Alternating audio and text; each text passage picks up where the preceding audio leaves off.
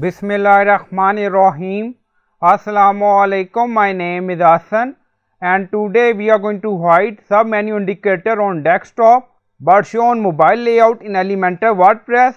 Before starting work, it's my request, please subscribe my channel. Thank you. Now back to our work.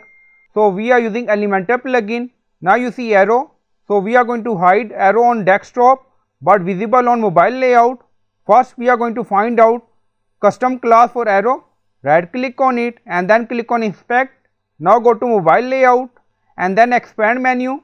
Now you see arrow visible on mobile also, but we are going to hide on Elementor desktop. Back to desktop. So this is our class. On right side you see class, so copy this.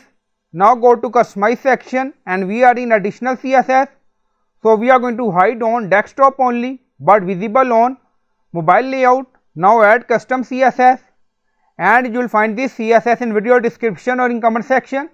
And then you see we are using media screen and we set minimum width 767 px. So this custom code only apply above 767 screen, not apply below 767. So you can add number according to requirement.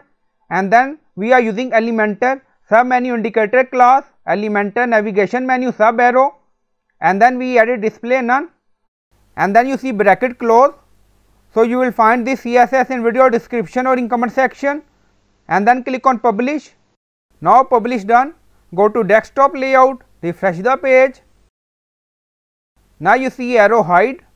Now go to mobile layout, refresh the page.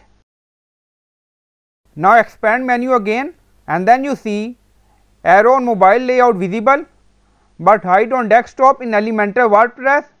So I hope you like this video. Please like, comment, share, subscribe. Thank you for watching.